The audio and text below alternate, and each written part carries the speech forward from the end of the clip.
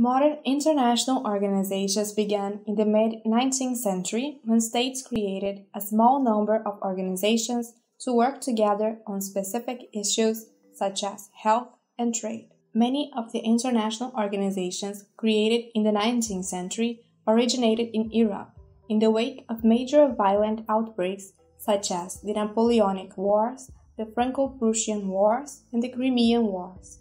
In 1815, the Central Commission for Navigation of the Rhine was established to promote free navigation on the Rhine River.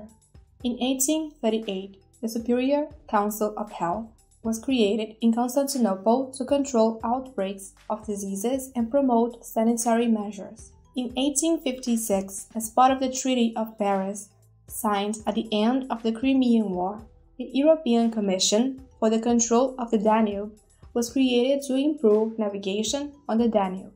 The Congress of Vienna changed the techniques of diplomacy. It provided a way to balance power and deter aggression.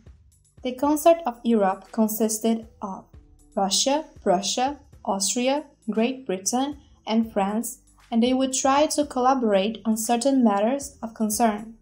Collaborations in the 19th century, however, often failed and did not produce permanent institutions.